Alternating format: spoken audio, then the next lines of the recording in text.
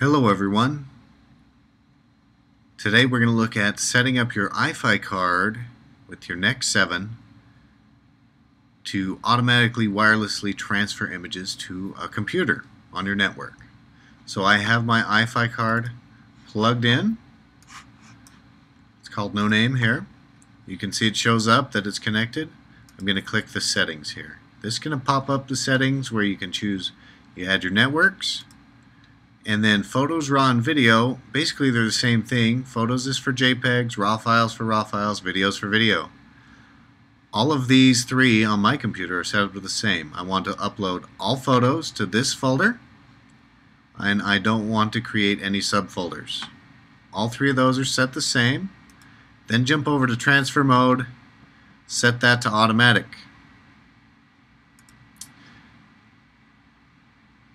And that's all you have to do, click save. So I'm going to go ahead and pop this card into my camera. So I'll just eject it right now. Plug this into my Nex 7. Turn my camera on. One thing to notice on your camera, there is an start over. One thing to notice in your camera, there's an iFi menu, okay? It's under the settings menu, okay? And it's towards, I believe, the bottom.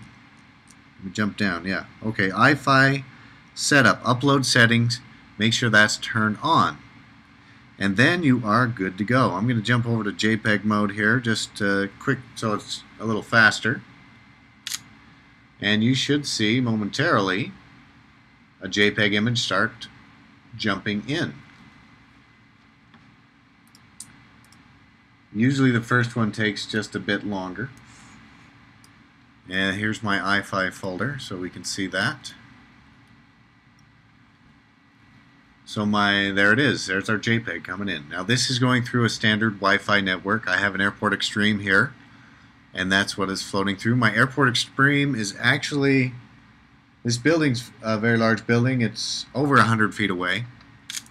But you can see I can shoot away. I don't have to think about this anymore.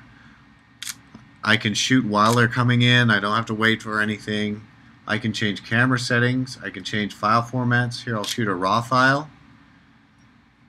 And the images just come in. You can see them kind of like they're dropping out of the sky in the corner of that corner of the screen there. And they'll pause a little bit here and there, but they'll just keep coming in.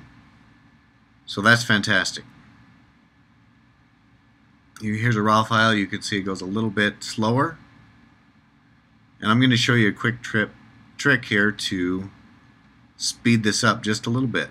At least in my experience, it's a little bit faster if you set your card up to work on your computer's created ad hoc network. And there's one gotcha here I'm going to show you. So I'm going to create a network, and I'm going to go ahead and turn my camera off while I'm doing that, just so it'll search again for everything. Okay, the computer has made the network, so let's turn the camera back on and take another image. Now this is a RAW file again. I'll shoot. I'll do two here so we can get a overall average of how long they take to come in. Now as soon as we get this working, I'm going to open up Lightroom and show you how we've got the auto import set up for that. You can see I don't have Lightroom running wherever I keep it down here. Oh, there it is. So it's not running right now. So here's our first RAW file. You notice it's just the numbers are counting up just a little bit faster than they did before. And it's enough faster that if I have the option, if I'm doing a dedicated shoot, and clients are going to be viewing these pictures as I shoot, I want to let them come in. Now see, this thing pops up. I have the iFi helper set to geotag my photos. Now this menu comes up because it no longer has Wi-Fi access to the internet. And it's saying click yes to deliver pictures without, click no to wait. If I click no, it's not going to deliver the pictures to my folder, so I've got to click yes here. That's a gotcha that'll I want to let you know so it doesn't throw you off here. So let's jump open Lightroom. and we'll look at how to watch that folder.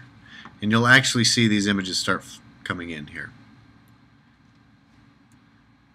Alright, so under the File menu you have Auto Import.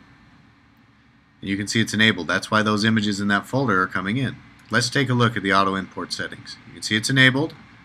This is the same folder that I pointed my iFi card to in the iFi setup. This is where I want to move my pictures to, and this is the subfolder I want them to go to. You can see I can actually change this if I want to a different folder whenever I want to.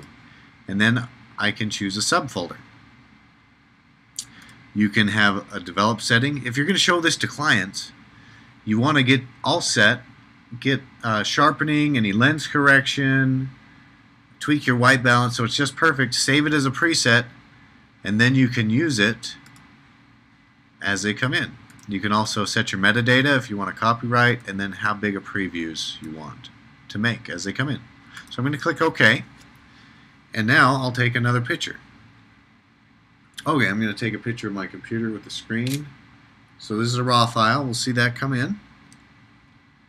It'll float right through the air here. And notice I changed folders. It should be inside this Lightroom Images folder now. So let's see what happens when this next image comes in. Okay, you'll notice it made a new folder right here. Okay, now so here's how I set up my Lightroom when I have somebody viewing it. You could have multiple screens if you want, but I'll act like we just have one screen. Maybe we have it mirrored to a TV of some kind. I want to pretty much make this as minimal as possible. I'll probably want my company name to show up still. I'm in library mode, and I just hit the space bar to go full screen, and usually I'll hit tab right there, just like that. Okay? And it should work that every time you take a picture, it'll go to the newest photo. We'll switch this back to JPEG just so things come in a little quicker. And I'll take a picture of this water bottle here so we know which one's in. And that's the order they're coming in. You can see the raw files come in fast enough, really, that it's okay, especially if you're not shooting at 100 miles an hour. JPEGs zip in really fast. Alternatively, you could set up your iFi card to leave the raw files on the card and just send a JPEG over for preview purposes. This goes really fast, and there's no waiting on the part of the client. So if you have an art director that's standing there, breathing down your neck, and just wants a quick JPEG, well, shoot RAW plus JPEG, but set your iFi card settings to only deliver JPEG files. That way you can shoot like crazy. Let's see, I'll turn this to high speed. So there's a bunch of shots. Let's see what happens here. You see they just come in real fast. And that would be a way to, and I just was shooting JPEGs there, but you get the idea. This is how fast the JPEGs would come in. So that's pretty much it, folks. Get your iFi card set up, and for me, I like to transfer the raw files. I pretty much leave this card set up the way it is all the time, no matter what network I'm on or where I am. If I'm at a new on-site location, I pop this card in, create a network on my laptop, and I'm instantly shooting to my computer wirelessly. No muss, no fuss, ready to go. Just don't turn your camera off, shoot away, enjoy the freedom of seeing your images on the big screen. Hey, thanks for watching. Check out reflectedpixel.com for more information.